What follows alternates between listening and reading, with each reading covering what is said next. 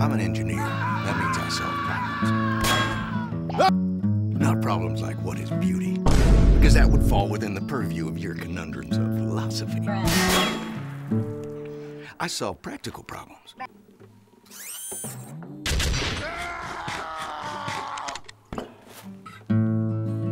For instance, how am I gonna stop some big mean Mother Hubbard from tearing me a structurally superfluous new beehive? The answer is a gun. And if that don't work, use more antidotes.